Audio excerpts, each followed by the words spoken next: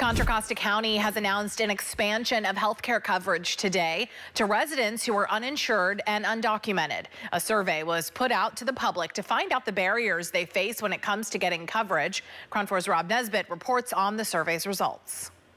The new survey in Contra Costa County showed that undocumented residents have a fear of accessing health care because they worry about being deported. For Contra Costa Health, the new basic health care plan being offered is about making sure residents don't fall through the cracks. Gilbert Salinas is the Chief Equity Officer for the Health Department and says health insurance equals preventative care. Usually what happens in our community is that people wait till they're really sick to come in to see a provider.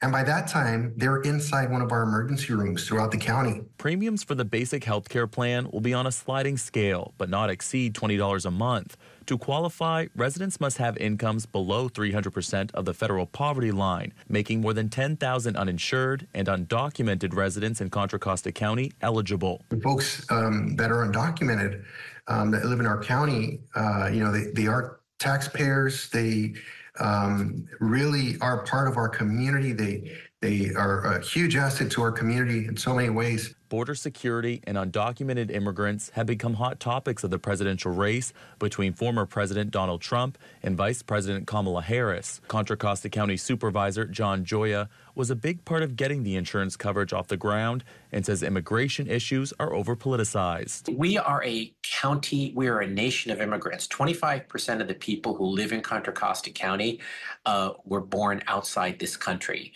And it is important for all of us to understand that expanded health care is good for all of us. According to Contra Costa Health, uninsured medical bills can reach hundreds of thousands of dollars.